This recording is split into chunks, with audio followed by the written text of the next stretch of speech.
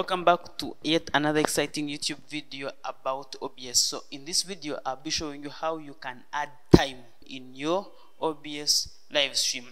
Let's get started. So right here what we shall do is go ahead and open our OBS studio. Yes, here it is.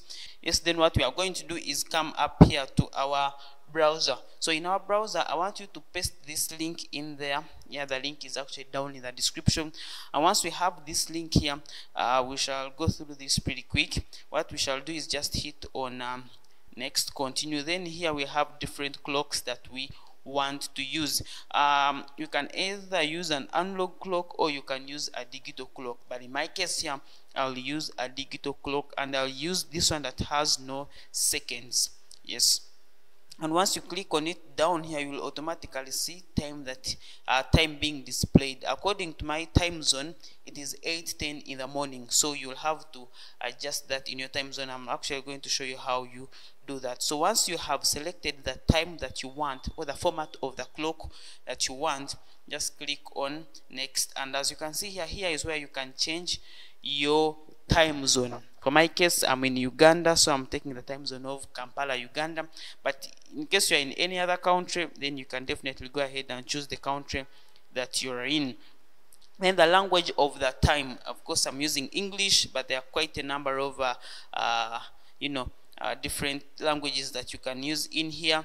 Then here display time and date, or display both time, date. You can choose to display both time and date. You can choose to display only date, or you can actually choose to display only time.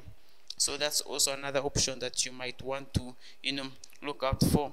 Then in my case, I'll definitely use the 24-hour clock system, because there will be, I don't like seeing the AM or PM there. But in case your audience does not easily understand the 24-hour clock system, just come here and do the 12-hour clock system. So seconds, I don't really like using seconds, so I'll just leave it there. Then abbreviation, so I'll show abbreviation, yes or no. Just leave it, just don't show abbreviations. Then continue. Then right here we shall have the font. Which font do you want to use? Quite a number of them, but I will just use the Arial Black. Then the font size, I prefer that you definitely leave it as big as it is.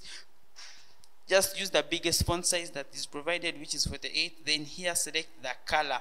Guys, select the color here of what you want to use. Normally I would want to keep it in either black or white, or you can choose any other color that you want, but in my case I will definitely let me see which one should I use that will be easily viewed by you. Let me just keep it to green.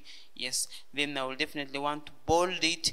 Italics, it is up to you whether I want to make it italics or not, whether I want to underline it or not. Just that's completely up to you. Then click on next. Then here we shall definitely use transparent. Yeah, just click on to transparent here so that we can have a transparent background. Yes, so make sure that here there is hashtag transparent, then click on continue until we have this code. So once we have this code, what we shall do is copy the source, highlight and copy the source right from here. Yeah, from HTTPS go down up to true. Yes, just go down up to true equals.